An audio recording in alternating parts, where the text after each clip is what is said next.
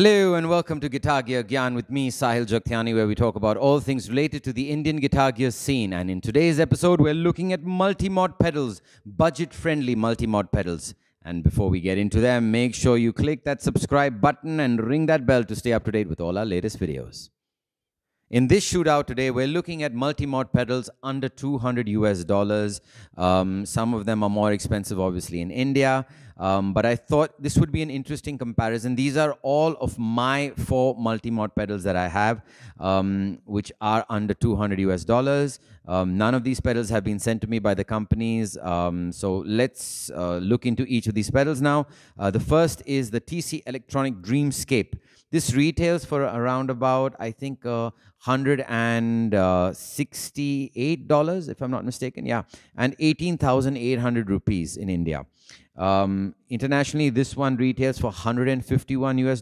This is the Mod 11 Modulator from Electro-Harmonix. In India, it is 13,900 rupees. The Marshall Regenerator sells for $78 US. Internationally, in India, it's 7,900 rupees. And internationally, surprisingly, the Mod Factory, the newer version is the MK2. This is the MK1. The newer version MK2 sells for $88 US, and in India for only 5,900 rupees. So in India, this is the cheapest, then this one, and then this one. Internationally, of course, this is still the most expensive, second most expensive. This is the third. No, this is the cheapest of the lot, and this is the third most expensive. So yeah, so this is going to be an interesting shootout. This one specifically I'm interested to look at because it's on my board. It's the pedal I've had for the longest, and John Petrucci helped design this pedal. I love the choruses on it. I'm really interested to check out the Regenerator and the Mod 11. The Mod 11 I've heard for a couple of settings, and I think it's fantastic also. So this is going to be a very interesting shootout. This one has a stereo in and a stereo out. This one has a mono in, mono out, but it has a tap tempo input as well. This one has an expression pedal. This one has stereo out. This one has mono in, mono out. So now what we're going to do is we're going to check out each of these pedals. I'm going to run through all the settings. I'm going to have the dials mostly at 12 o'clock other than the volume, which will be set to unity gain. 2 of these pedals have different modes. I'm going to toggle between all the modes. I'm going to be using my Harley Benton JA60 in the neck position.